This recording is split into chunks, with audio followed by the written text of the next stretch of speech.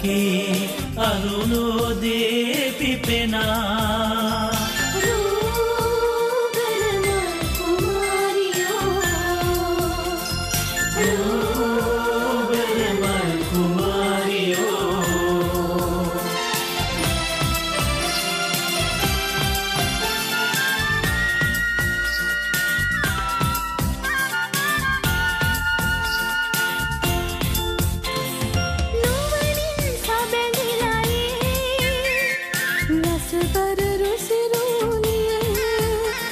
Nugasewana sarana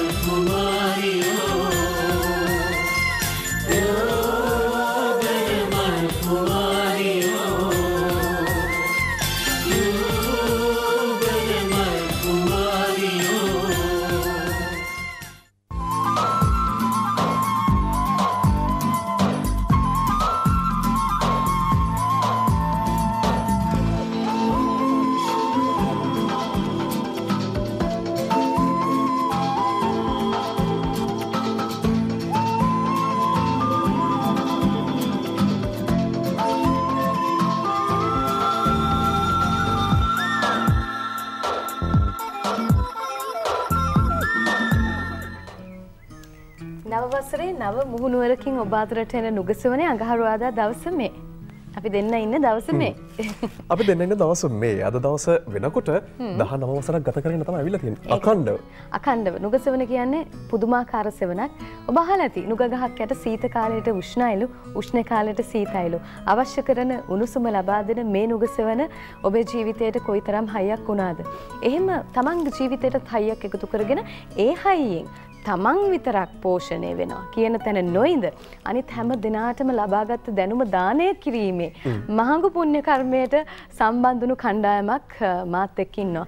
ඉතින් මේ නුගසවන හිතවත්කම් අලුත් කරද්දී මේ පැරණි මුහුණු අලුත් විදිහකට අපිට දකින්න ඉඩක් තියෙනවා. මොකද මේ හැම කෙනෙක්ගේම හදවත් අලුත් නිසා. අනිවාර්යෙන්ම හැම හදවතක්ම තරුණයි කියලා තාමත් කිව්වනේ. ඒ හදවතවල තියෙන ලෙන්ගතුකම හින්දාම තමයි මේ තරම් දිගු ගණනාවක් පුරාවට ලංකාවේ වාර්තා පිට වෙමින් ඒ කියන්නේ අඛණ්ඩව ආපු එකම සජීවී වැඩසටහන 19 වසරක් පුරා නුගසෙවන. ඒ නුගසෙවන මෙතෙන්ට නගා සිටවන්නට නිෂ්පාදක මණ්ඩලය අපේ පූරකවරුන් පූරකවරියන් වගේම මේ අද ඉන්න අපේ පිරිසත් ඉතාමත් දැවැන්ත ශක්තියක් දුන්නා. දැන් මේ ඉන්න ලංකාවේ කවුරුත් අඳුරන පිරිසක්. හැබැයි මේ අඳුරන්නේ නැති කාලෙකුත් තිබ්බනේ ජීවිතේ. ඒ කාලෙන් ලොකු ශක්තියක් ගත්ත කණ්ඩායමක් ඒකයි අපිට වටින්නේ. මං අඳුරන දෙන්නම් අර ඈතම හිටියට මට හරීම හිතට සමීප කෙනෙක් ඒ තමයි හසිනි ගුණසේකර. හසිනි ඔබට බොහොම ආදරෙන් අපි සුබ නව වසරක් ප්‍රාර්ථනා කරනවා. හරි ඊට පස්සේ ඉන්නේ හසිනිගේ දයාබර මව් වගේම තවත් ශිෂ්‍ය කණ්ඩායමකට මාතෘත්වය දුන්න ඒ දැනුමුතුකම් ඔස්සේ ජීවිතේ නගා සිටවන්න ශක්තියක් දුන්න ආදරණීය දීපිකා ගුණසේකර මහත්මිය සුබ නව වසරක් ඔබටත්. සුබ නව වසරක්. හරි ඊට පස්සේ ඉන්න කෙනා දන්නවද? ඊට පස්සේ ඉන්න කෙනා කේක් කිව්වොත් ඉතින් ලංකාවේ වෙන කවුද නේද? ඒක තමයි කේක් කලාවට අලුත් දේවල් එකතු කරපු ලස්සන මුහුණ දුෂාන්ති මදනායක ඔබටත් නව වසරට සුබ පැතුම් එකතු කරනවා අපි. ඒව වේවා. දැන් බලන්න ගීතාද සිල්වා මහත්මිය අතින් මහාන දේ බලාගෙන ඉඳලා කී දෙනෙක් මහවුන් කලාවෙන් තමන්ගේ ජීවිතේ බිඳුවේ ඉඳන් පටන් ගත්තද ඒ ගෞරවය ඔබට හිමි කර දෙමින් නව වසරට සුබ පැතුම් ගීතාද සිල්වා මහත්මියට. සමහරකට එකපාර මතක් කරගෙන අමාරුති පාරේ මොකද මේ කීයනි වර්ෂයේද මේ ද නුගසවනත් එක්ක එකතු වෙලා ඉන්නේ කියලා මේ පිරිස 2010 පටන් ගත්ත ගමන අද වෙනකල් එනකොට වසර කීයක් හිටද කියලා අහුවොත් එහෙම සමහරකට ඒගොල්ලන්ට මතක් කරන්නේ නැති වෙයි. තමන් තරුණයි කියලා හිතුවට එහෙම නෑ කියන එක නුගසවණෙන් ඔප්පු කරලා තියෙනව නේද දිලු? මොකද අවුරුදු 18ක් විතර තිස්සේ හිටියන් ඒ කාලෙත් තරුණයි තාමත් තරුණයි මේ දිලුම් බණ්ඩාර මල් කාලාවේ ප්‍රමුඛයෝ. පොඩි කතාවක් තියෙනවා පාරේ. සුබ නවසරක්. දිලුම් නම් මල් නම් දිලුම් ලු. එච්චරට මල් වලට දිලුම් පුරුයි. මලක් වගේ. දැන් මොකද කරන්න යන්නේ කියලා දන්නවද? කියන්න බෑ. දැන් මම මගේ ඉයර්පීස් එක චුට්ටක් ගලවනවා. ඇයි ඒ? පොඩි වැඩක් තියෙනවා කරන්න. ඔව් මගේ හිතවත්කම මේ මගේ නිෂ්පාදකතුමා වෙනුවෙන් අපේ සියලුම කණ්ඩායම මේ හැම දෙනෙක්ම වෙනුවෙන් අපි මේ විදිහට අපේ ආදරය ප්‍රකාශ කරනවා. රතු රෝස මලක් කියන්නේ ආදරයේ සංකේතය බව හොඳින්ම දන්නා කාරණයක් නිසා ඒ ආදරය සුබ අනාගතයකට නව වසරකට යා කරන මොහොතක් මේ බලන්න. දිලුම් ඔබට නව වසරේ රතු රෝස මලක් ප්‍රථමයෙන් දුන් ගෑනු ළමයා කවුද? පාරමී. ඒක එහෙම මතක තියාගන්න. ඒ වගේම මේ අලුත් අවුරුද්දේදී පළවෙනිම තවර පාරමීට කවුද රෝස මලක් දුන්න පිරිවෙන ළමයා කියලා හවුත් එහෙම කෙනෙක් මෙන්න තියෙනවා. මම මේක දැනගෙන හිටියේ නෑ. දිලුම් මට ඔක පොඩ්ඩක් නඩ ගන්න පුළුවන්ද මෙයාට දෙන්න? පවුනේ මොකද අපි තියාගන්න. හරි බොහොම ස්තුතියි. අපි කතාව පටන් ගමු. අපි ජේෂ්ඨත්වයට තැන දෙමු. අපි දෙමු. ප්‍රශ්න. කාගෙන් දහන්නේ? ඒක තමයි ඊළඟ හොඳ ප්‍රශ්නේ. දීපිකා මහත්මියගෙන් අහමුකෝ. දීපිකා මහත්මිය ඉස්සරෝම නුගසෙවනට ආපු අවුරුද්දේ ඉඳලා මම මෙහෙම පටන් ගන්නම්කෝ. අද වෙනකොට නුගසෙවන 19 වසරක් අකණ්ඩව ඇවිල්ලා තියෙනවා. අද මොකද හිතෙන්නේ? ඊටම විශාල කාලයක් අත්වල බැඳගෙන හිටපු කෙනෙක් විදිහට නුගසෙවනත් එක්ක. ඇතරම බොහෝම කාලයක් අපි නුගසෙවනත් එක්ක හිටියා. ගොඩාක් දැනුම බෙදා දුන්නා. හුඟක් දෙනෙක් දැන අඳුරගත්තා.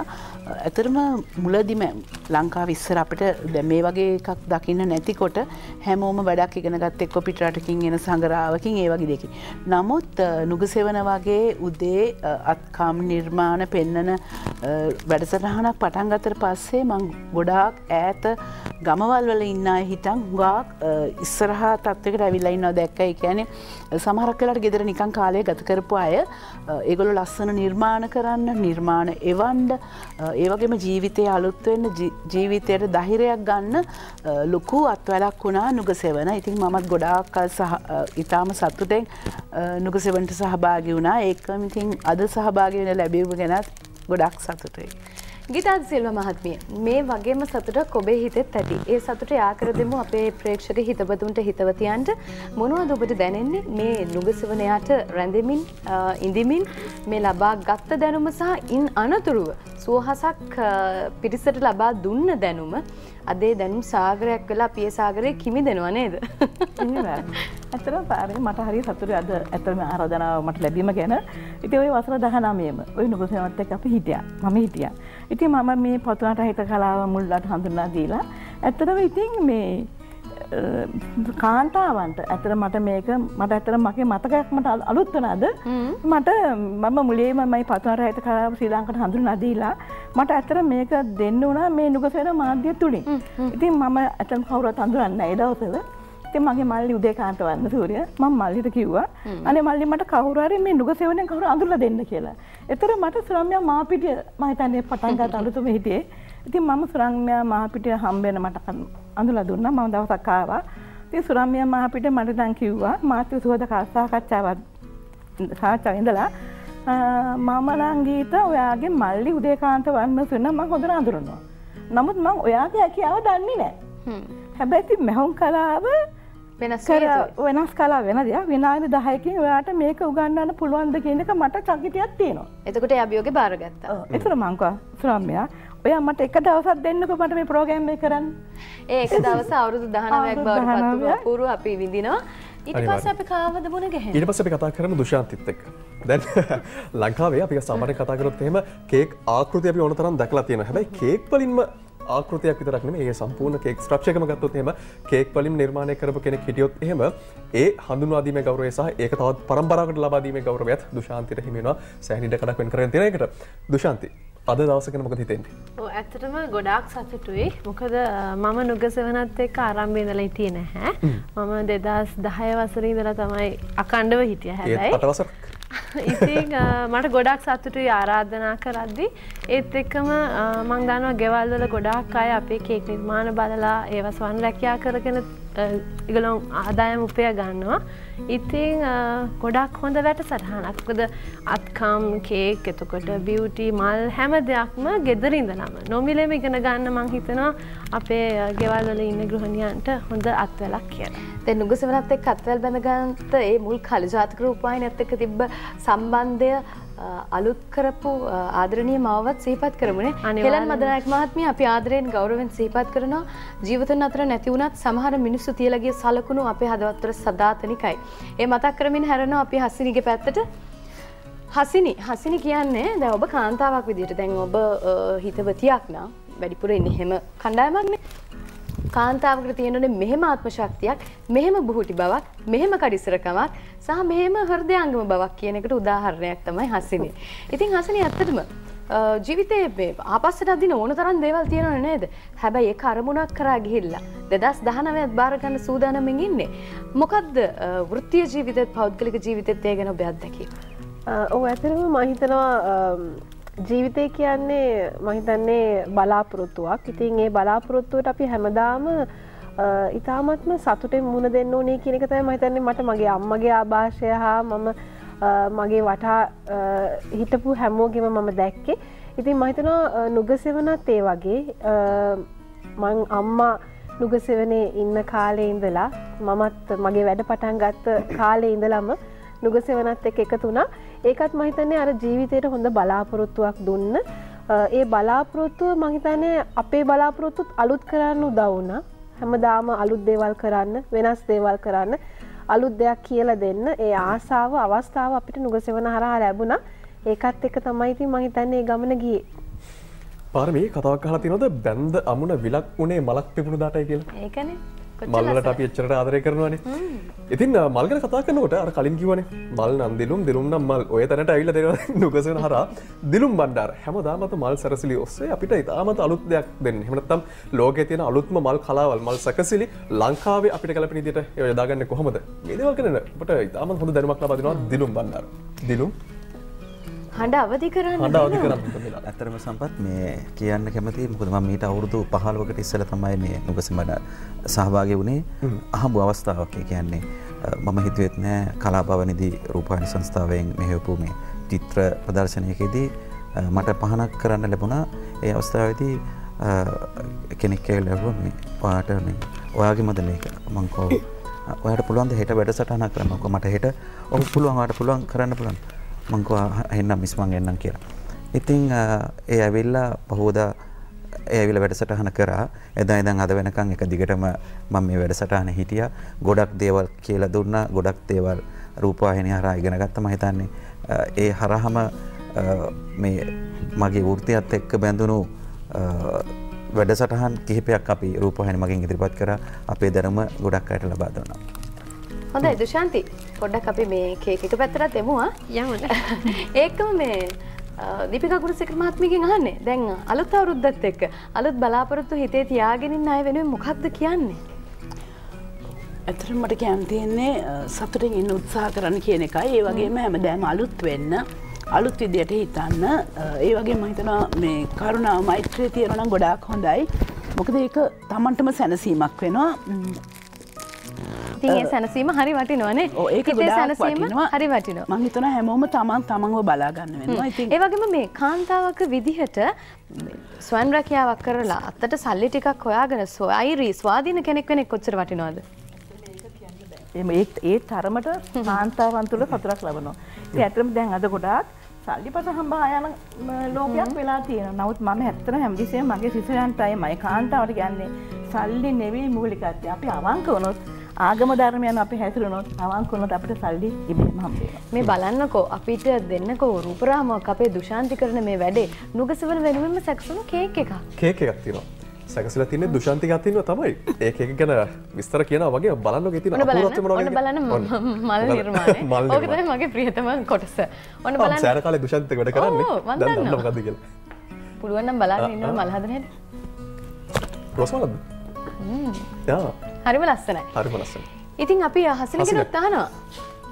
මම අහන්නේ ගියේ මෙන්න මේක දැන් නුගසෙවන හරහා අපි පෙන්වන මේ විශේෂාංගයන් වලින් හසිනක් තියෙන්නේ නිකම්ම අපි දෙයක් පෙන්නලා ගෙදර දොරේ දේවල් නිර්මාණය කරගන්න විතරක් නෙමෙයි මේක ආර්ථිකයට හයියක් කරගන්න පුළුවන්. ස්වයං රැකියාවක් ඉදිරියට පත් කරගන්න පුළුවන්. එන්නේ ඒ දේවල් වලට නුගසෙවනේ ලබා දුන්න මේ දේවල්. ඒක ඔබ නියෝජනය කරන ක්ෂේත්‍රය හරහා රැකියාවක් අලුතෙන් පටන් ගන්න බලාපොරොත්තු වෙන තරුණියන් ලබා දුන්න දේවල් මොන වගේද? මම හිතන්නේ වචනෙන් කියන්න බෑ. මොකද මම හිතන්නේ නුගසෙවන පටන් ගත්ත කාලෙක අන්තර්ජාලය එහෙම නැත්නම් දැනුම ලබා ගන්න තිබ්බ අවස්ථාවන් හරිම අඩුයි. ඉතින් ඒ කාලේ ඉඳලම මම හිතන්නේ දැනුම ලංකාවටම ගෙනිච්ච ඉතාමත්ම වටිනා මම හිතන්නේ මාර්ගයක් වුණා ඉගෙන ගන්න. ඉතින් ඒ අධ්‍යාපනය ඔස්සේ මම හිතන්නේ අද ලංකාව දියුණුවෙන් දියුණුවට පත් කරන්න හැකියාව ලැබිලා තියෙනවා නුගසෙවනට. අපි දිලුම් එක්ක සුට්ටක් කතා කරන දුෂාන්ති කේක් කෑල්ලක් රස බලන්න දෙන්න. අපිට දෙන්නානේ ඔන්න කේක් කෑල්ලක් ගන්න. අපි බලාපොරොත්තු වෙන්නේ මේ නව වසර දෙකේ එකක් හදන එක ලේසි පාසලට මේක හරි පදම තියෙන්න පැනේද? ඕන දෙයක එහෙමයි. ජීවිතය හරි පදම සහ පදනම තියෙනකොට කිසි දෙයක් යහට මෙහාට වෙන්නේ නැහැ. ඒකනේ මේ පිරිස මෙතෙන් අද ඉගෙන ගත්තත් අපි හොඳ පදනමක් තියෙනවා. හොඳ පදනමක් දාගන්න තවත් නුගසෙනුත් තවත් ඉතාමත් හොඳ අනුබලයක් පිටවල ලබලා අපි මෙහෙම આવමු. මෙහෙම ආව අතෙන් ගිහින්. නැත්තම් දුෂාන්තිටම පුළුවන් දෙන්න අර. දීලෙවත් දෙන්න. ඒකනේ. ඒකත් හොඳයි. ඔන්න මුල්ම කේක් කෑල්ල දීපහත් මේ. හරි. ඔය එක්කම කතා කරමු අපි දිලුම් එක්ක. දිලුම් ඇත්තටම මේ දිලුම්ගෙන් ඉගෙන ගත්ත අයත් ගොඩක් ඇතිනේ. අනිවාර්යයෙන්ම දැන් එයාගෙත් ජීවිතේ යම් අඩිතාලමකට ඇවිල්ලා ශක්තිමත් අඩිතාලමක ඉන්නවද? අනිවාර්යෙන් මොකද මම හැමදාම කියන්නේ කරන දේ හරියට පිළිවෙලට කරන්න එක මලක් හැදුවත් ඒක හරි පිළිවෙලකට කරන්න මම හිතන්නේ ඒකින් තමයි ආරම්භය අපේ තියෙන්නේ මම නුගසෙවනට ආපු දවසට වැඩිය ගොඩාක් වෙනස් මම ඉගෙනගත්ත දේවල් එක ඒ හින්දා ඒ තුලින් ඉගෙනගත්ත අය අද ගොඩාක් හොඳ තැන්වල ඉන්නවා මම හිතන්නේ මම නිහතමානීව ආඩම්බර වෙනවා පිළිබඳව ඒ ආඩම්බරයත් එක්ක හසිනි සාමාන්‍ය කේක් කනවද? වැඩියෙන්ම කන්න කැමති කේක් තමයි. වැඩියෙන්ම මම වගේ. අපි දෙන්න එක කුලකේ. හරි. දීපිකා ගුරුසේකර මහත්මිය. ඇත්තටම දැන් නුගසෙවන කිව්වහම ඒක පුදුම මේ අපි කියමු ඒක කීර්ති නාමයක් බවට පත් වුණා. ලංකාවේ අස්සක් මුල්ලක් නෑරින්න ඕන කෙනෙක්ගෙන් ඇහුවොත් ජාතික රූපවාහිනි මේ නුගසෙවන වැඩසටහන කියලා ඒ ගැන ඕන කෙනෙක් දැනුවත්. ඒ ඔස්සේ ඔබට ලැබුණු ප්‍රතිචාර තිබ්බද මුල් කාලේ? ඔව් ඇත්තටම ගොඩාක් මං හිතනවා මාව සමාජයට ගෙනිච්චෙත් නුගසෙවන. ඇත්තටම රූපවාහිනිය ලොකු නුගසෙවනකුත් ස්වභාවයෙන්ම තියෙනවානේ ස්වභාව ධර්මයෙන්ම නුගසෙවනකුත් තියෙනවා. මං හිතනවා නම හැදුනේත් ඒ නුගසෙවන නිසා මට ප්‍රයෝජනත් වුණා වගේ මේ වගේම ගොඩාක් මේක ඉගෙන ගන්න දැනුවත් වෙන ඇයට මම හිතන්නේ ගොඩාක් ගෘහණියෝ උදේට ඉන්නේ නුගසෙවන වටා තමයි. ඒ තුලින් ලැබුණ දියුණුව අපමණයි මම හිතන්නේ වචන වලින් විස්තර කරන්න බැරි තරම්. පුංචි කඳලකුත් තියෙනවා මම හිතන්නේ ඒක තමයි මේ නුගසෙවන අද වගේ දවසක මේ 19 වසරක් ගත කරගෙන ආපු දවසේ සාර්ථකත්වය. මොකද හදවතින්මයි ඕන් නුගසෙවනත් එක්ක බැඳලා ඉන්නේ. මේ වසර කිහිපේ පුරාම ඒ විදිහට බැඳලා හිටියේ එල්ලෙන්ගතුකම තමයි ඇස් වලින් ඒ පිට කරන්නේ. කීයදවත් මේ අපි දැනගන්න කැමති දැන් ඒ කාලෙදි නම් සමහරකට ඔබ මේ ක්ෂේත්‍රය ගැන ඉගෙන ගන්න නැත්තේ ඉතාමත් විශාල මුදලක් වියදම් කරලා වෙන්නට පුළුවන්. හිතා අද වෙනකොටත් සමහරක් පිරිසක් ඉදිරිය විශාල මුදලක් වියදම් කරලා මේ දේවල් ඉගෙන ගන්න වෙන්නට පුළුවන්. හැබැයි නුගසෙවන හරහා අපි දැනුම ඒ සියල්ල බෙදා හරින්න නොමිලේ. ඒ කාර්යය කරමු දකින්න ඕනේ. මම ඇවිස්සම කියන්නේ නුගසෙවන කියන අධ්‍යාපන ආයතනය. ඒක ඇත්තටම හරි ගෞරව කරනවා. මොකද හේතුව මමත් අද සමාජයේ මෙතනට ආවේ නුගසෙවන හින්දා. නැත්නම් මම කවුරුත් අඳුරන්නේ නැහනේ. නේ මගේ මූණ හරි සමාජයේ මෙයා වුණේ නුගසෙවන හින්දා. ඉතින් ඒ වගේමයි අපේ කාන්තාවන් ඉන්නවා ඇත්තටම පන්තිවලට එන්න බැරි දුප්පත් ආර්ථික අමාරු කාන්තාවන්. අද ඒ ළමයි සමහර මං හිතුවා මට වැඩි හම්බ කරනවා මේ නුගසෙවන තුලේ එක ඇඳුමක් මාලා ඒ කියන්නේ මුළු වෙළඳ පොළටම දාලා. ඒ කියන්නේ නුගසෙවන කියන්නේ නිකන් සජීව වැඩසටහනකට එහා ගියපු ජීවිතේ නංවාලන සමාජ සත්කාරයක් බවට හැරුණු අවස්ථා ඕනෑ තරම් තිනේ ගැන අපිට ලැබුණු ප්‍රතිචාර අනන්තයි. දැන් ඔබේ දුවත් ඔබේ කලාව හොඳින්ම ප්‍රගුණ කරලා ඊට පස්සේ නුගසෙවනටත් ඇවිල්ලා දැන් ඇයත් ස්ථාවර ගමනක් යනවා. ඔව් ඇත්තටම අදත් ඇයට ආරාධනා කරා. අද මා කාර්ය බහුලද පළවෙනිදානේ. ඉතින් යාට එන්න බැරි නෑ. එයාන මගේ දෙවෙනි දුවත්, මගේ ලොකු දුවත්. මම කේක් ක්ෂේත්‍රයේ හිටියේ. එයාත් මම හිතන්නේ අද වාහන සම්බන්ධ කාන්තාර වැඩසටහන් සම්බන්ධ ඒ සේරම මේ නුගසෙවන තමයි ඇත්තටම අපේ මූලික මධ්‍යස්ථානයේ මේ නුගසෙවන තමයි ඇත්තට වෙන මොනවක් කරන්නේ කොච්චර මාධ්‍ය තිබුණාද. ඊට පස්සේ දැන් මේ කේක් ළමයා ඉන්නවනේ එයාත් එක්කත් වචනයක් කතා කරන්න ඕනේ. ඒ කියන්නේ සමහරවිට පොඩි විනාඩියක් කීපයක් දෙන්න තවත් නම් වෙලා බලන් ඉන්න බෑ මට. අපි කනගම කතා කරමු. ඔයා අර කට්ටියත් අතේ තියන් බලන්න. ඔයා කැල්ලක් කන්න මම දුෂාන්තිත් එක්ක කතා කරනවා. අපි කට්ටිය කේක් එක රහ බලන්න. දුෂාන්තිගේ වෙනස තියෙන්නේ කේක් වැඩි ආහාරයට ගන්නෙ නැහැ. හැබැයි කේක් හදනවා. දුෂාන්ති කියලා දුන්න එකම එක දෙයකින් මම කතාවට අවතීර්ණ වෙන්නම්. කේක් හදද්දි පිටි 10 සැරයක් හලන්න ඕනේ කිව්වා. අන්න ඒ විනය, ඒ ශික්ෂණය, ඒ උනන්දු ඇතුව වැඩක් කරන එක කොච්චර වටිනවද කාන්තාවකට? ඇත්තටම අපේ කේක් එකක් හදද්දි ක්වොලිටි එක තමයි. මොකද කේක් එකක් දැක්ක ගමන් අපිට ඉස්සලාම ඇස පිනනවා වගේම අපේ දිව පිනවන්නත් ඕනේ. ඉතින් රස කියන එක හොඳ කේක් නිර්මාණයක් වගේ නෙමෙයි රසත් අවශ්‍යයි. ඉතින් 10 පාරක් හරියටම හරි ඒක මම අතරම අම්මගෙන් ඉගෙන ගත්ත දෙයක්. 10 පාරක් හැලුවොත් කේක් එකක් හොඳටම සොෆ්ට් එකට එනවා. ඒත් තව දෙයක් කියන්න ඕනේ. මේනි දුෂාන්ති මදනායක. දුෂාන්ති කියලා වෙන කවුරුත් නැහැ. වෙන කවුරුත් හිටියත් ඒත් ඒ දුෂාන්ති නෙමෙයි. ඒකනේ අපි කියන්න ඕනේ.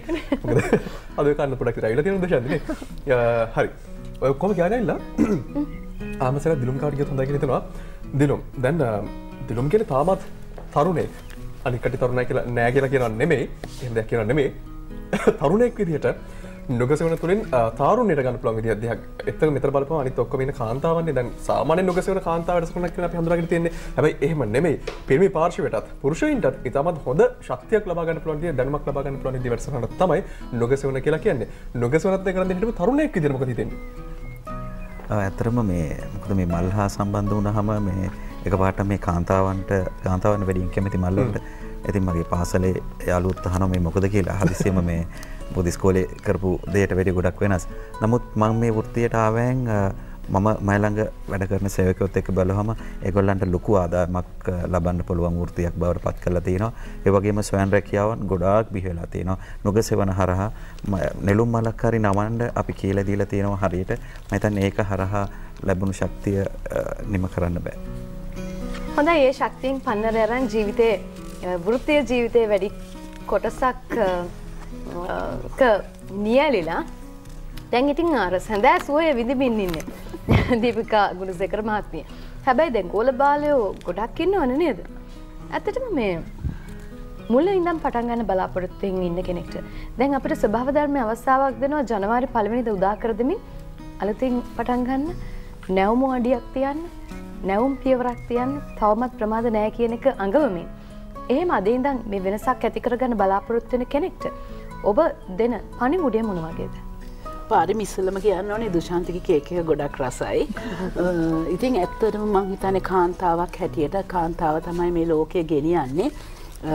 විශේෂයෙන්ම අම්මා කෙනෙක් වුණාම එක්ක ගෙදරක යුවතියක් වුණාම බොහොම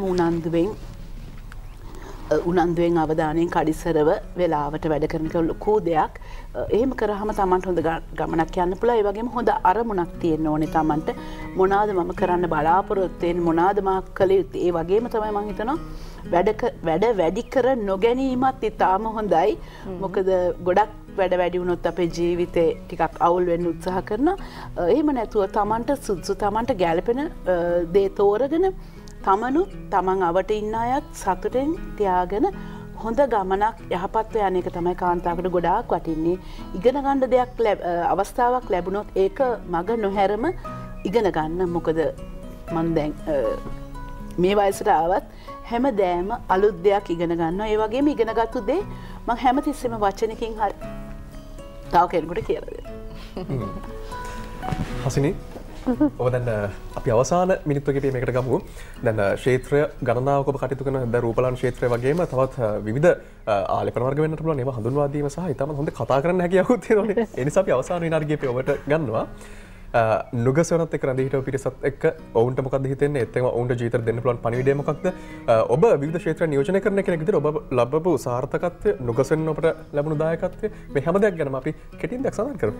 ඔව් ඇත්තටම මම හිතන්නේ ජීවිතේ වැදගත්ම වෙන්නේ හොඳ ආශ්‍රයයන් තිබීම. මම හිතනවා නුගසෙවන හොඳ ආශ්‍රයයක් ඕනම කෙනෙකුට. ඉතින් ඒ නිසා මේ හරහා මම හිතන්නේ දැනුම එකතු කරගන්නවා වගේම ජීවිතේ ලස්සන කරගෙන මම හිතන්නේ අපි ලස්සනට ඉන්නකොට අපේ හිත ලස්සනට තියෙනකොට ලෝකේ ලස්සන කරන්න එච්චර අමාරු නෑ. ඉතින් එතනින් පටන් ගත්තොත් මම හිතන්නේ අපිට හොඳ අනාගතයක් ඇති රටක් ඇති කරන්න පුළුවන්. ඔව් එහෙම පටන් ගත්ත කියලා හිතමුකෝ ගීතා සිල්වා මහත්මිය. එහෙම පටන් අරගෙන අතාරින්න හේතු ඕන තරම් එනවා. ඒ මාවයින් පස්සේ හේතු අතාරින්න ඕනේ දප්පේ. බෑ අපිට ජීවිතේ. බෑනේ ඒකනේ. දැන් අසමියක් කිව්වාගේ එක පිටි 10-15ක් හරනවා වගේ යම් කිසි ඇඳුමක් කම්මැලිකම තිබ්බොත් අතාරිනවා. යම් කිසි ඕන දෙයක් ඇඳුමක් වුණත් 10-15ක් මැහුවොත් කොහොමද යාගේ දැනුම? ඒ වගේ තමයි අපිට පුළුවන් තරම් ඒ කරන්න අපි ප්‍රැක්ටිකලි අපිට කරන්න අපේ දැනුම ඉහළ යනවා. ඒ අතාරින්නේ කම්මැලිකම නිසා තමයි. ගෑනු ළමයින්ට කම්මැලිකම හොඳම නැහැ. නේද? හොඳ නෑ. පිරිමි ළමයි ඒ ළමයින්ට ඒක ඒම විදිහම ඔප්පු. බෑ කියන වචනේ අපේ කාන්තාව තුලින් අතාරින්නම ජීවිතේටම. ඉතින් එක විශේෂාංගයක් විතරයි අපි මේ විදිහට හමාර කරන්න බලාපොරොත්තු වෙන්නේ. අපි අනිත් දෙනත් එක්ක චුට්ට කතා කරමු. කතා කරනවද? ඔව්. කතා කරමු නේ. දුෂාන්ති. දුෂාන්ති. ඉතින් කියන්නකෝ මොනවාද ඔයාගේ 2019 වර්ෂයේ අලුත් සැලසුම්? ඇත්තටම ගොඩක් දේවල් කරන්න බලාපොරොත්තු ඉන්නවා වර්ක්ෂොප්ස්. ඒ ඔක්කොම මං හිතන් ඉන්නේ අපේ රටේ ක්ෂේත්‍රයට ගොඩක් කැමති අය ඉන්නවා නම් ඒගොල්ලන්ට තනියෙන් දෙයක් කරගන්න පුළුවන් වෙන අත්වලක් ලබා දෙන්න. බලාපොරොත්තුෙන් ඉන්නවා. දිලුම්ගේ බලාපොරොත්තු? ඇතරම මේ ලොකු බලාපොරොත්තුවක් තියෙනවා මේ අවුරුද්දේ මගේ ශේත්‍රයේ ලොකු වෙනසක් කරන්න. ඉතින් දවසින් දවස අප්ඩේට් වුණොත් මම හිතන්නේ අපි අපේ රඳා පැවැත්ම එතන තමයි තියෙන්නේ. අනිවාර්යයෙන්. ඔන්න ඉතින් ටිකක් විතර කාලයක් ගත වෙලා ගියා. මොහොම රසවර කාලයක් ගත වෙලා ගියා. අද ටිකක් විතර සාදයක් වගේනේ. ඒකනේ. හරි. පාටි එකක් වගේ නිකන්. හරි විචිත්‍රයි විවිධයි සහ රසය. අපි ඕනම වැඩසටහනක කියනවා හරි රසවත් කියලා. ඒ කවර වැඩසටහනක්වත් මෙතරම් රසවත් නෑ. මොකද කේක් ලැබුණේ මේ වැඩසටහනේ විතරයි. කෙසේ වෙතත් ඒකනේ හසිනි දීපිකා මහත්මිය දුෂාන්ති ගීතා මහත්මිය සහ දිලුම් බෙහෙවින්ම ස්තුතියි මේ ලබා දුන්න ආදරයට සෙනෙහසට. ඒ ආදරය තමයි මේ ලෝකයේ කරකවන බලවේගය වෙන්නේ. බොහොම ස්තුතියි. මොකද කරන්නේ අපි? අපි කෙටි විරාමයකට ගියොත් හොඳයි කියලා හිතනවා. කෙටි විරාමයකට ගිහිල්ලා ආයෙමත් රසවර අත්දැකීමක් අපි විඳගමු.